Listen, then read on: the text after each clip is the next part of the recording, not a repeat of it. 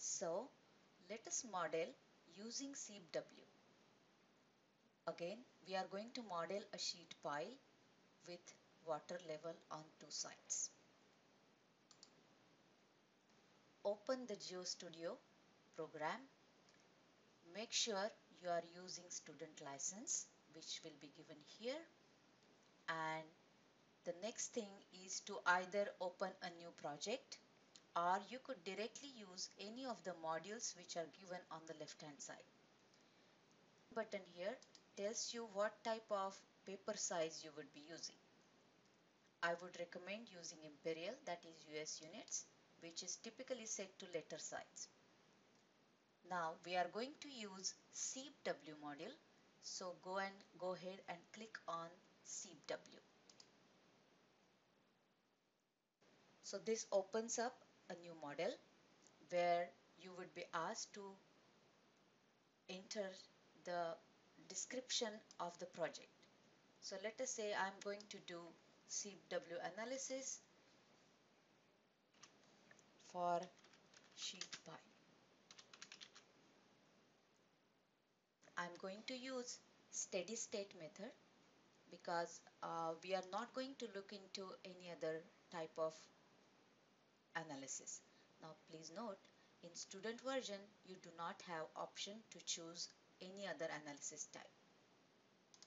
You could add the description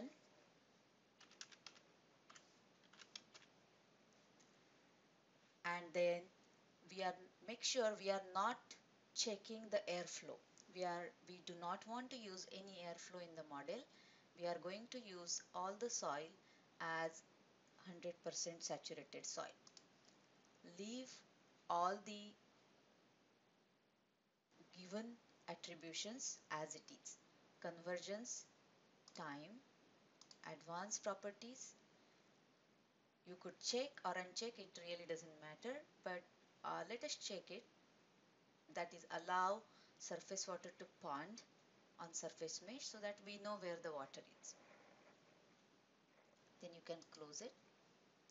The first thing you want to do is save your file.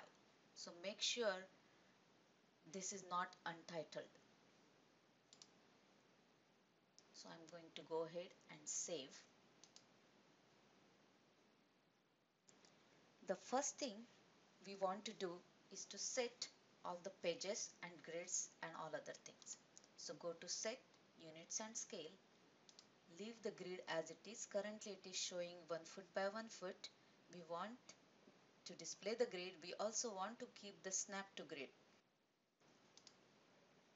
You could also change the grid by using a command. Instead of 1 foot by 1 foot, you can make it to 0.5 feet, 0.25 feet, or you could increase it to 5 feet, whatever you like. This just changes the grid size. Then we are also going to change other units and scale. Our problem is given is in US customary units. So we are going to use imperial units where we have length in feet, time is in seconds, force is in pounds. You can use mass in pounds. Again, this is, of course, this we will not be using because we do not have any airflow. Unit weight of water is given. Reference scale is 1:200. Do not change anything here. This is a two-dimensional. We are not doing an axisymmetric case here. And element thickness is 1. So leave it as it is. Click apply.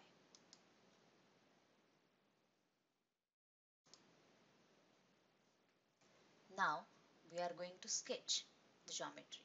The first thing to sketch is to sketch the axis. Please note, either you can use the sketch command or you could use, there are icons and it will draw the sketches.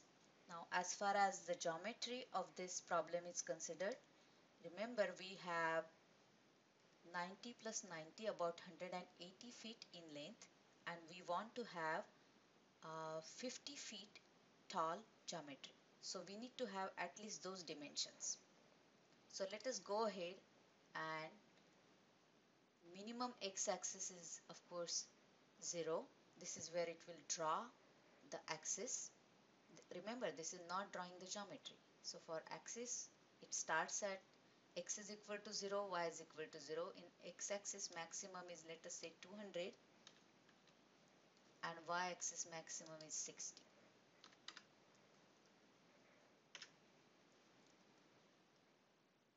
You could either check auto increment size, or you could tell the computer which increments you want to. You can change the font size. Then you could name the x and y axis. The first is for the y axis. That's where I'm going to plot the elevation. And that is given in feet.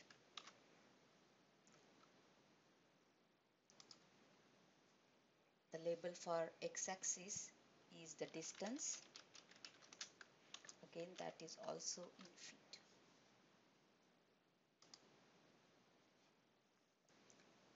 Then the next thing is to sketch the geometry of the sheet pie. So now make sure you are using sketch command and not the draw command. So you could use either polylines or straight lines, one of the two, or you could use the combination. You could also use the icons to sketch the geometry. This is just sketching the geometry. So we can start with 0, 0 and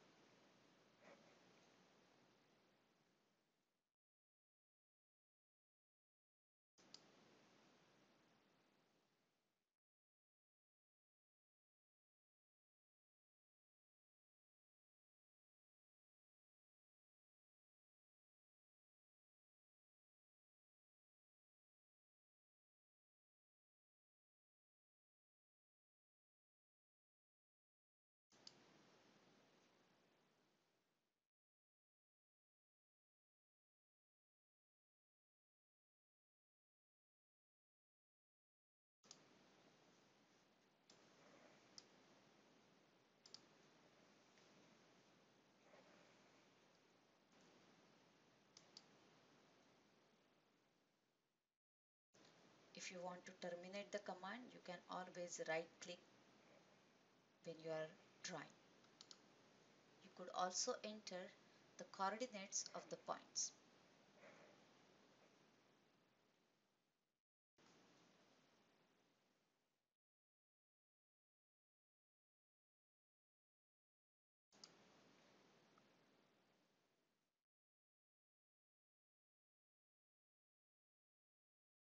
So let us say we have drawn the field geometry. There is a sheet pile and then there is a water on two sides. Now this is just the geometry. We need to create regions and then apply the material properties.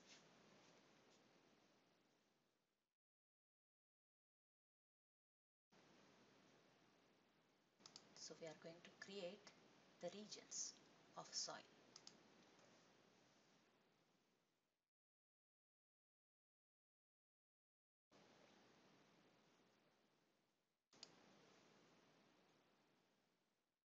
So we start with 0, 0. We go all around by clicking on every junction of the soil region.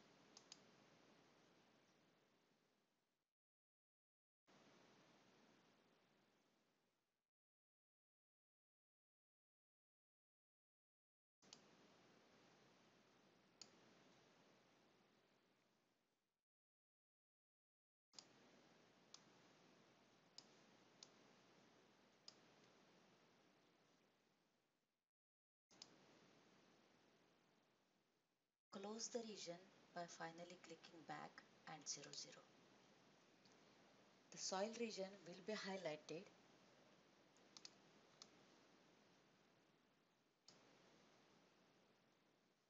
and you can now close the window.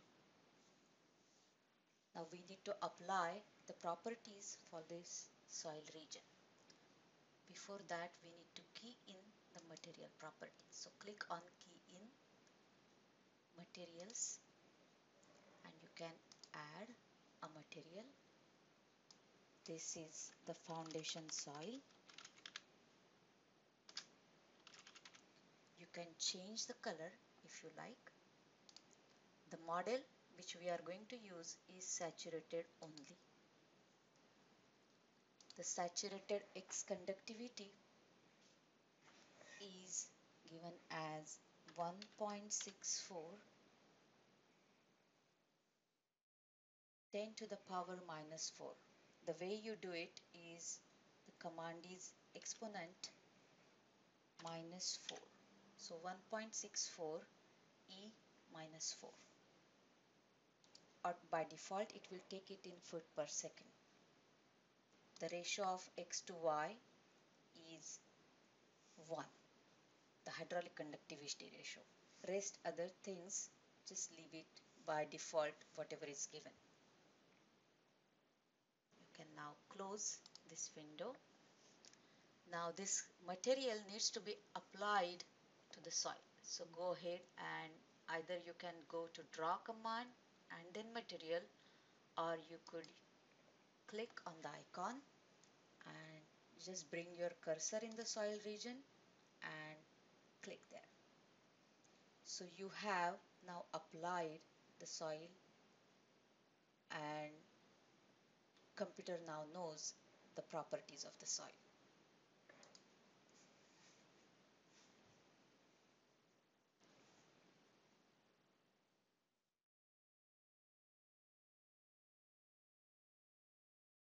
The next thing we want to do is create mesh. So we can go ahead and click on draw and then mesh properties. By default it's selected 4 foot by 4 foot mesh. In student version we are not allowed to go over 500 elements. So 4 foot by 4 foot mesh gives us 378. We can make it finer so that we can get more accurate results. So with 3.5 feet by 3.5 feet mesh, we get about 440. You could try with 3 foot, but I suggest not to because that might exceed 500 element. Save the file as many times as possible while you are modeling, so that you do not lose any of your work.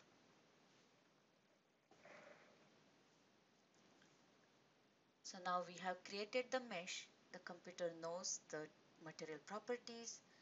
The other thing we need to do is now apply the boundary conditions. So let us go ahead and we can either again click on draw boundary conditions or you can click on icon. The boundary conditions here are going to be the known conditions for the upstream and downstream total heads, because we know those two are the constant heads and we know how much constant head is there on upstream and downstream. So click on the hydraulic boundary condition and we need to key in those boundary conditions. So we are going to create new boundary condition. So click on add a new boundary condition. Let us call it as upstream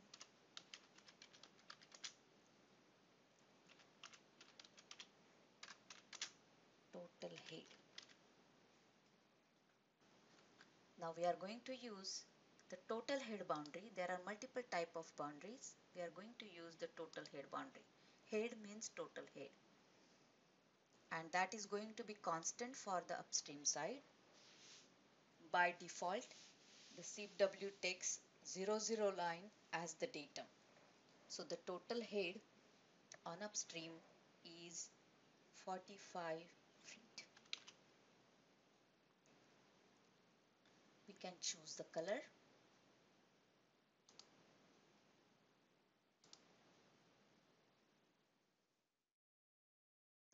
And now we can similarly create another boundary for the downstream. So either you could add another boundary condition or you could just clone it. And we can rename that as downstream total head. Again, a different color if you want to use.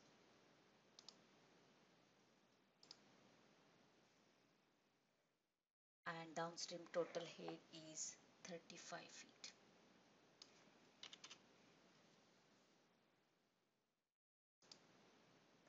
So now we have two different boundary conditions. We are going to apply that to the two sides of the soil. So downstream side, we are going to use the downstream boundary condition. So select the downstream boundary condition and bring the cursor near the downstream and click to apply the boundary condition.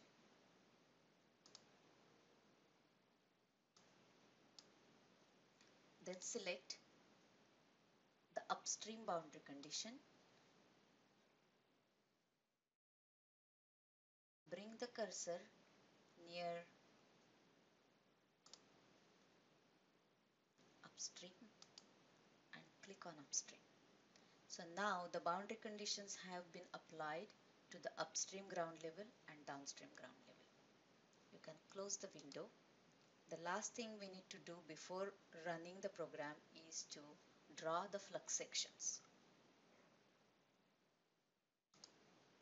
So we need to find out how much water is coming out from this under the sheet pile. So let us take a cross section under the sheet pile. In order to do that, click on draw flux sections. Again, you could use the draw command. You can use flux sections. This is number 1. You could take about 10 cross sections, but for this problem we just need 1. So approximately somewhere in the middle you can draw a flux section.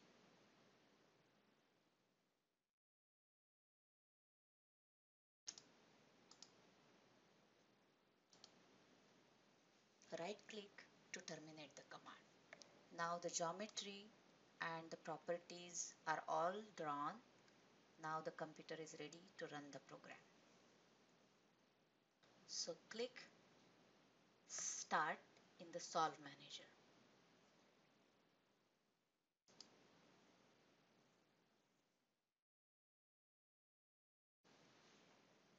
So the computer runs the program and gives you the flow net. The color contours are nothing but the equipotential line contours. Our contours are equipotentials. The arrows show the direction of the flow. You can always turn off the arrows if you do not like. You can also draw the flow lines by clicking on View Flow Paths.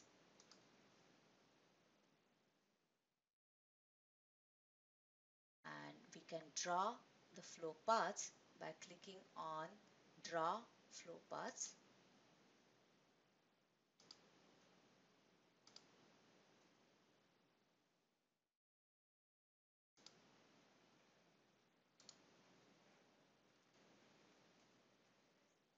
We can also view the discharge or queue by clicking on the blue arrow of the flux section. So this completes the tutorial on how to run the program and how to find the discharge. The next part is to find the exit gradient and draw the pore pressure at certain locations. So let us start viewing the results. We know the discharge has been given as 0.000621 cubic foot per second. Remember, this is only two-dimensional. So this is cubic foot per second per foot length of the sheet pile. So if you have been given say 100 foot length in the third dimension, you need to multiply this number by 100. In View Results and Information,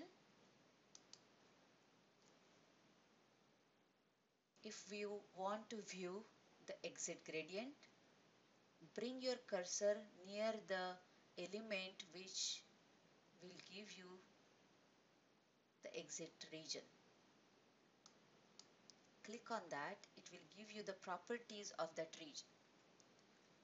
XY gradient there will give you the exit gradient, which is 0.310 in this case.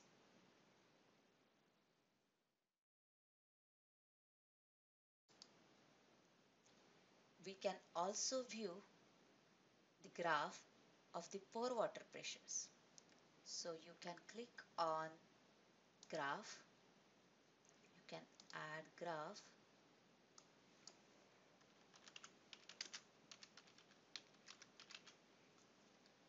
and we want to take a cross section, and at the nodes of the rectangles we will be finding the pore pressure. So keep the pore pressure as it is. We can use either the total head or the pore water pressure or pressure head. I would like to choose pore pressure because I want it in terms of pound per square foot.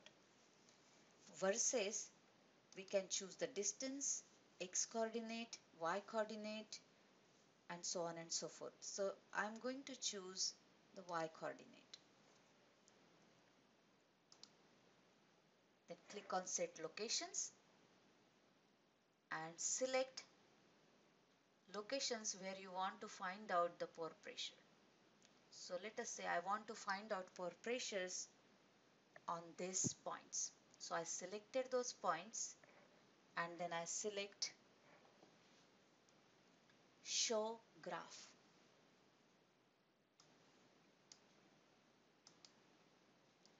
Now this window will show the pore water pressure at those selected points. Only thing now remember, it shows pore water pressure on y-axis, and on x-axis it will show the y coordinates. This is not how we typically like to see in geotechnical engineering.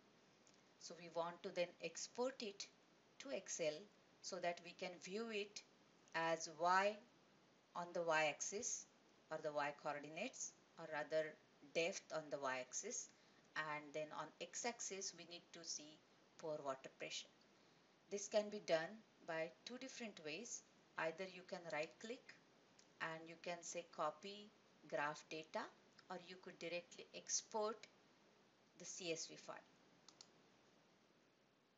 So it will ask the location wherever you want to save it, you can save it. It will open in Excel, and now you can plot or you can process the data as you like.